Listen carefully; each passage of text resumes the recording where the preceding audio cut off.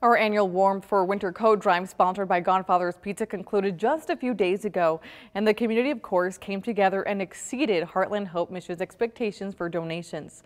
3 News Now reporter Alyssa Curtis went down to the mission and spoke with the organization's CEO, who says she is ecstatic about this year's turnout.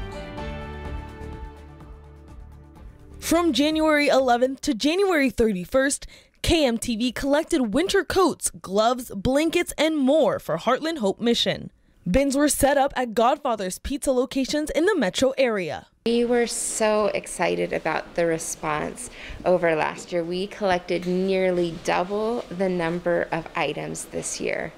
Heartland Hope Mission had set a goal of 1,500 items for this year's drive. We had set the goal originally just based off of what last year's numbers were, and we had ran out of coats last year. So we knew that there was more of a need this year, so we were just hoping to increase a little bit so that we can meet more of the needs. Donors far exceeded that target. The community came together and donated over 2,000 winter items for the Warmth for Winter coat drive.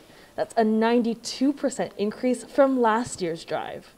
When we saw how many coats and other items were coming in, we were ecstatic because we knew then that we had enough to meet the need for the rest of the winter.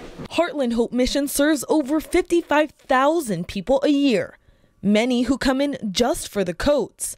Those in need are now able to pick up winter items from the mission. People get so excited, and we start getting phone calls as soon as we start the drive of clients asking, when are the coats going to be in? We need to be able to get a coat. So it's very exciting. In Omaha, Alyssa Curtis, 3 News Now. Heartland Hope Mission thanks everyone who donated winter items. Over 950 coats were collected. Now, if you still have a coat you would like to donate, you can drop it off at the Heartland Hope Mission.